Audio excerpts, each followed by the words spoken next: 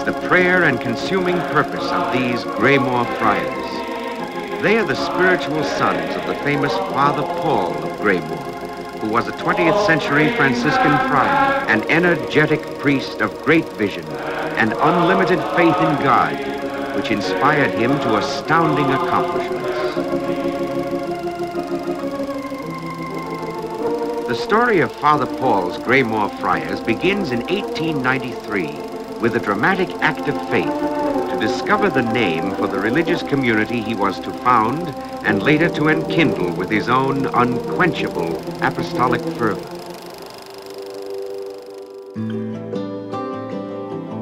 When visiting Greymoor today, it doesn't take long before a natural wonder about this place begins to unfold.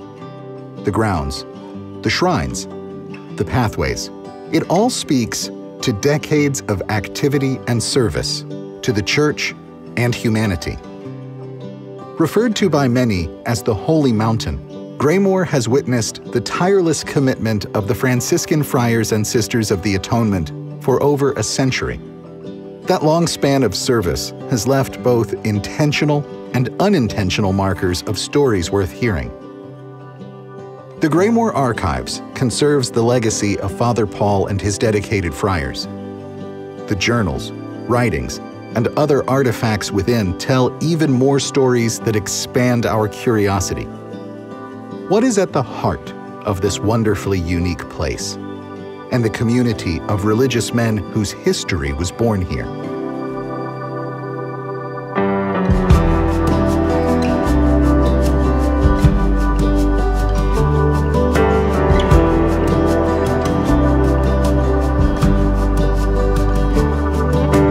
A popular walk takes many visitors to the founder's tomb. Engraved on the tomb are the words, "that they all may be one." These words, from John 17:21, are the very cornerstone this religious community was founded on. In the 1890s, Father Paul Watson, as a young priest, was consumed by a growing spiritual hunger for Christian unity. So deep was this desire that when searching Scripture for a name for his new religious community, he was moved by the words of Romans 5:10. "We joy in God through our Lord Jesus Christ, by whom we have now received the atonement." At that moment, Father Paul recognized in the word atonement, At-One-Ment, a special unity given to us through the loving grace of God. In 1908, Father Paul began promoting a church-wide week of prayer he called the Church Unity Octave. Today, it is known as the Week of Prayer for Christian Unity and is observed among Christians worldwide. Promoting dialogue between people of different religious faiths remains an urgent mission for the Friars. They foster this through a center in Rome called Centro Pro Unione, and through the Greymoor Ecumenical and Interreligious Institute in New York City. These centers foster dialogue and support research, as well as provide conferences and lectures. In a world with so much division, the Friars of the Atonement believe, as Father Paul did, that promoting understanding, reconciliation, and unity on a religious front is central to healing divisions on every front. Father Paul understood that the hearts, minds, and souls of men and women are always in need of spiritual food for the journey of life. To this end, he aspired towards being a missionary to the world. Though he rarely left Greymoor, stories of Father Paul and his spiritual outreach traveled far, often appearing in local and national publications. Always eager to share the gospel and expand the Catholic faith, Father Paul embraced many means of communications. He wrote monthly newsletters and later published The Lamp magazine that attracted thousands of subscribers. The Greymoor Friars present the Ave Maria Hour.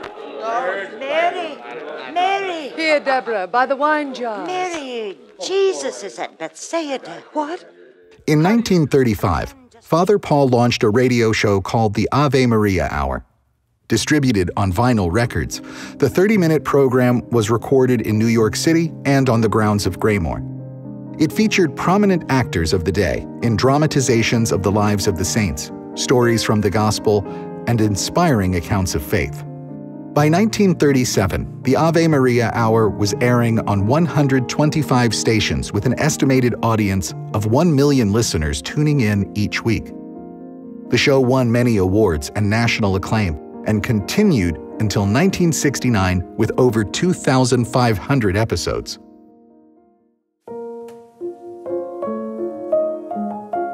Through all of this, Father Paul remained a simple Franciscan. He spent his life living out of a small, sparse room in the friary and remained committed to gathering every resource available in order to assist as many people as possible.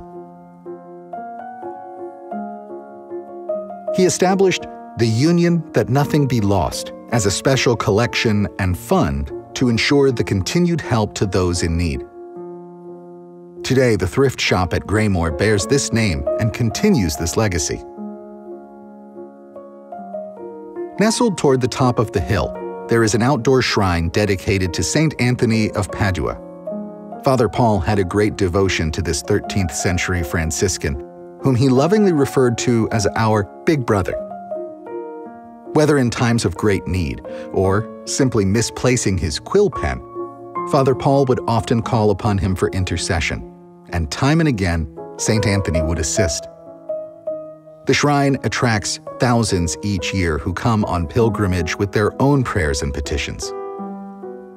As a follower of St. Francis, the poor saint of Assisi, Father Paul exemplified a simple Franciscan practice: hospitality. In 1900, he opened his meager lodgings to a homeless man who came looking for help.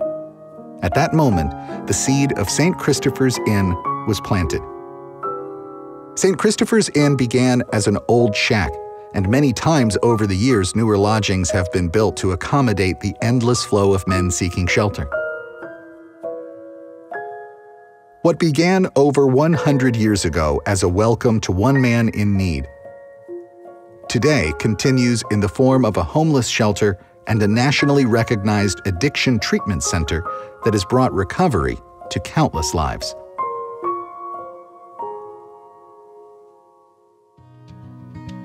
The spirit of hospitality and healing has been exemplified by the Friars in many ways over the years.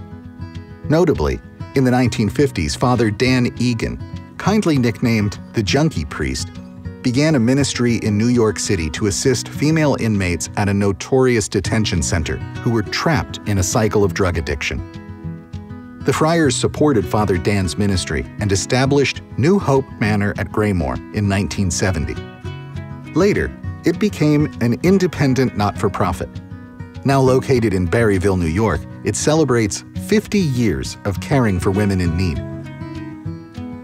Hospitality at Graymoor is also extended through the Spiritual Life Center.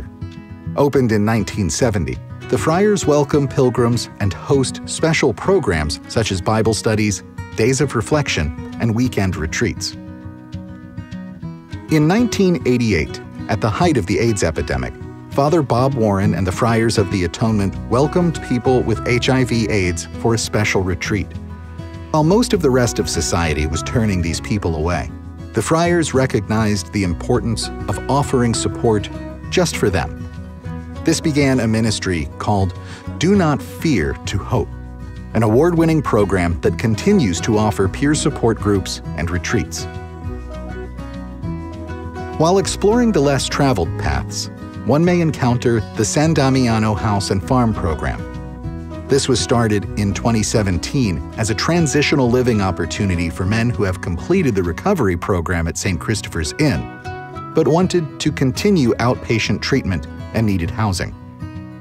The program's unique structure allows the men to stay for several months in order to become independent and firmly rooted in their recovery, with the opportunity to give back by assisting at the farm. Though Father Paul remained mostly at Graymoor, he encouraged his friars to go down from the mountain in service to many corners of the globe. And the friars have. They've served in Catholic parishes, prison ministries, as hospital chaplains, and in remote missions in the U.S., Canada, and abroad. Walking the grounds, experiencing its rich history, Graymoor remains true to its vocation as the Holy Mountain, a unique place illuminated by the heart of At-One-Ment.